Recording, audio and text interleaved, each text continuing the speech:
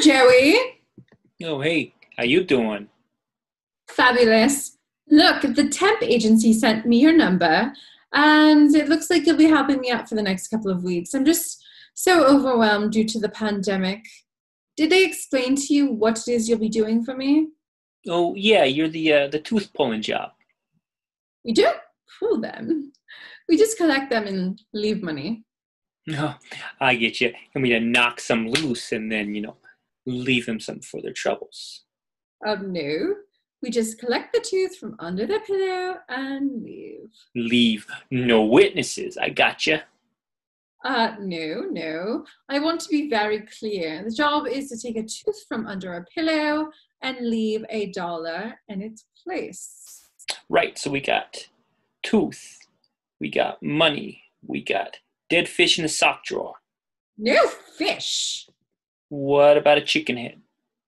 No chicken heads either. I can't believe... You sure? I just got a new batch in this morning. A batch of chicken heads? Yeah, they fell off a truck. What kind of truck carries around chicken heads? Look, you want them or not? Okay, it's quite simple. Just take the tooth, leave the money, and go to the next. Just leave? Well, that'll teach them a lesson. We are not teaching them a lesson. We are just collecting their fallen out teeth and giving them money for it. Money for a tooth? How much? I don't know, $1? $1. $1 don't get much. Have they considered giving them PlayStations? Under a pillow? Yeah, you're right.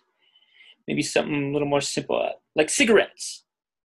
Cigarettes? Are you serious? Yeah, you start them young, then you can get your money back when they come back to you later wanting some tobacco. I am not selling children tobacco. Fine, CBD. Absolutely not. Candy it is. Actually, that's not a bad idea. Great. I know a guy driving a truck full of pixie sticks landing tonight.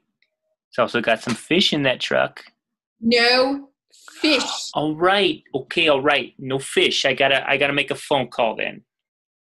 Okay, so it's settled. You do that and I will see you later tonight.